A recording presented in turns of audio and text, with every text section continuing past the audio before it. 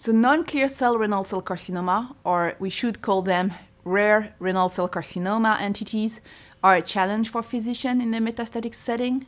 We have very few prospective data, and a lot of clinical trials did not include those subset population in the pivotal studies.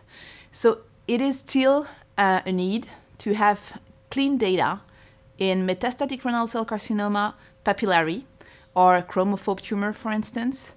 What we do need to have is specific clinical trials, and these are right now being launched. The good thing is that we learn more about the biology of these tumors in the past years, thanks to large genomic survey, such as the TCGA, for instance.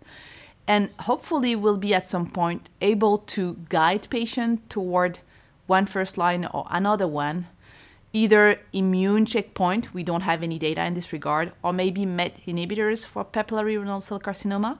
And this is being tested in clinical trials right now.